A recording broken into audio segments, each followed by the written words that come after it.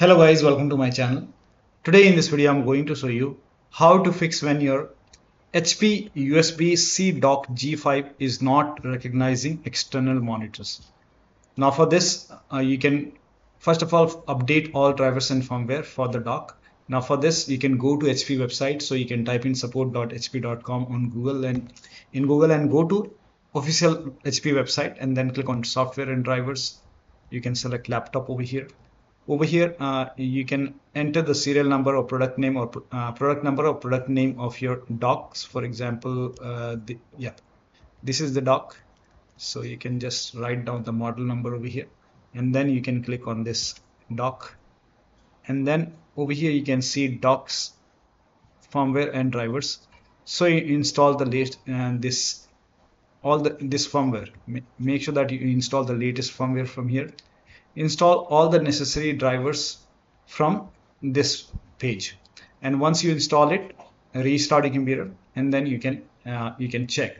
Now still not working. The next step is to update the latest driver on your laptop. Now for example, this is the laptop in my case.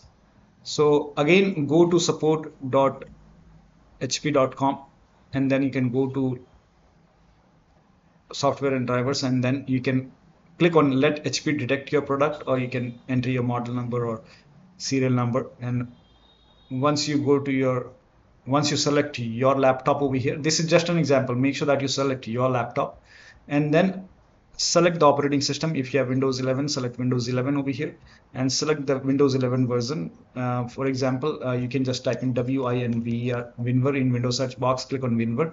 In my case, it's Windows 11 version 2 for H2. So you can select this one if you see the version, or you can simply select Windows 11 and then click on submit. And then you can click on detect my software and drivers. And if there is any pending drivers, it needs to be updated, it will update for you. So click on detect my software and drivers and then update the latest drivers from the website. Also update the BIOS. If that does not work, then update the system BIOS. Now this has worked for many players. So you can go to BIOS and then here you can see F11. So if your version is maybe F9, you can just update the system BIOS to F11, whichever is the latest. You can download it and then click on OK, download now.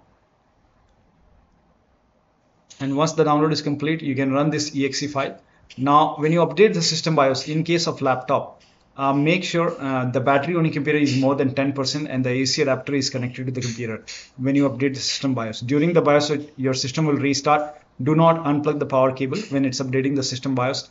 After the BIOS update, you can just try to connect your monitors once again and it should work. So that'll be all. Thank you so much for your time, and please like this video and subscribe to my channel.